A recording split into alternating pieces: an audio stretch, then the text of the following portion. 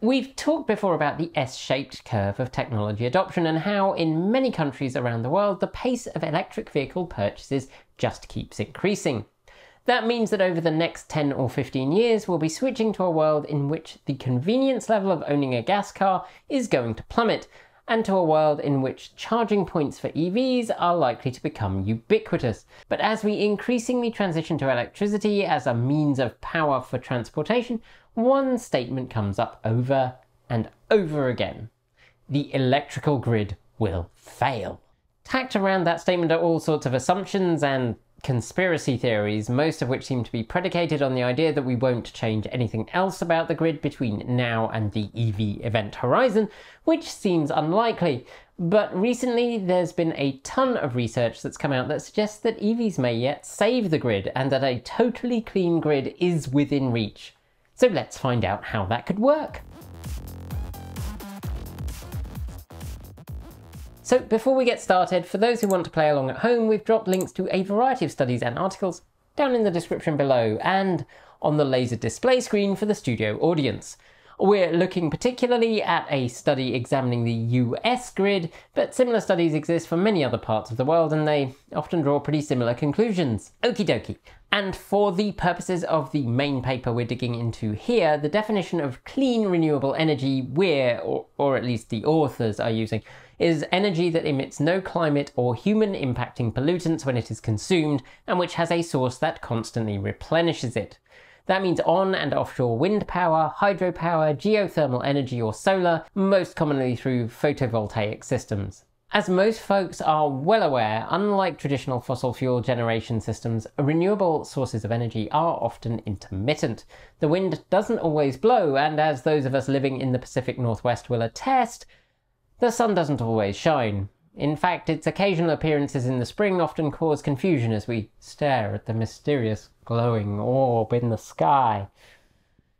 This has led to some to claim that switching to renewables is impossible, and that it will and has led to blackouts. Perhaps most notoriously, Governor Greg Abbott blamed renewables for the Texas blackouts of winter 2021, a statement later shown to be staggeringly false when the Texas utilities revealed that natural gas plants were the largest source of failure, and in most cases the problems were caused by the utilities' decisions not to winterize equipment, causing cascading failures in fossil fuel infrastructure, and in the case of wind turbines, the lack of winterizing meant no de-icing equipment. It didn't mean there wasn't any wind. Similarly, the 2020 blackouts in California were initially attributed to renewables, but later turned out to have a much more complex cause related to energy generation mainly outside the state. So let's take a moment to look at how the authors examined this problem. They used energy consumption data from 2018 along with electrical load data from 13 US regions from 2016 through 2022. The forward projections of energy usage were taken from the US Energy Information Administration, and the grid is modelled out to 2050. Those EIA projections were added to with data from techniques that allow them to more accurately calculate rooftop solar availability and do a more detailed analysis of onshore wind resources. And they also accounted for end-use power reductions thanks to the reduced need to extract fossil fuels. Of course, that's not the only thing that will shift with changes to energy generation, and the study goes into incredible depth, examining things like land usage, direct and indirect job changes that will accompany a shift from business as usual to wind, water and solar generation and transmission. So how would this theoretical grid work? Well, the ideal solution is one in which grid interconnection between the different states is strengthened, and that includes the notoriously go-it-alone Texas, the state whose go-it-alone attitude stems from a desire to not have those pesky federal requirements like, winterizing equipment. If I'd mentioned earlier, that would probably be a Chekhov's gun, by the way. These interconnections allow for more efficient use of the available energy and a reduced cost of energy overall. That said, the study's authors indicate that each individual region, they divide the grid into 8 regions, does have capacity to generate sufficient power to have a 100% clean and stable grid. It's just more expensive and difficult to do it.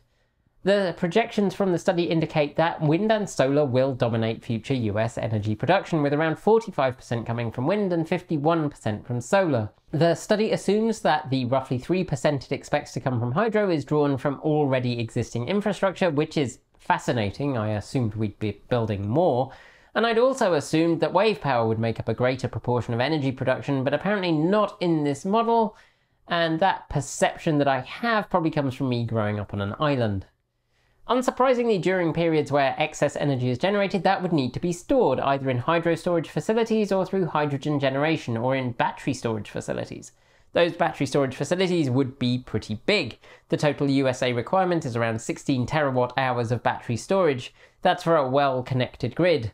It nearly doubles if the grid is isolated into the 8 separate grid regions. The study also explores the option of utilising pumped hydropower storage, of which the authors claim there would be more than enough storage in the US.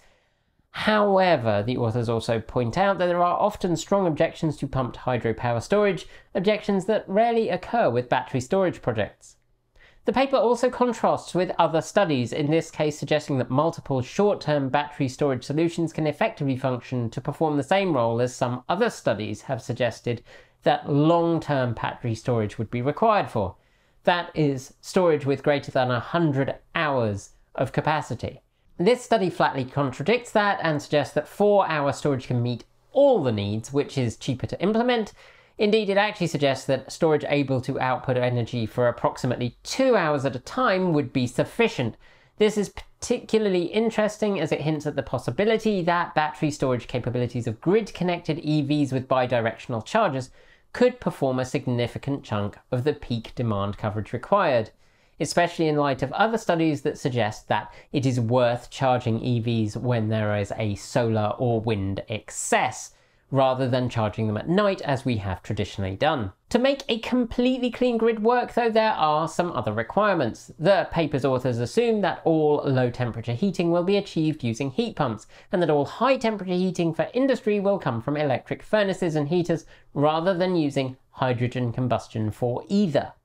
That's a move that reduces energy demand because hydrogen production is broadly pretty inefficient and ties in with a recent paper from Cornwall Insight examining the use of hydrogen for home heating that also demonstrates that it would be vastly more expensive and less efficient to implement and operate rather than transitioning to heat pumps. The end result of this is that a fully clean grid with all the energy needs met through electricity in California would roughly double electricity usage, and in Texas would result in a 200% increase in electricity needs. But thanks to the massive increases in efficiency, overall energy demand across those two states actually drops by about 57%.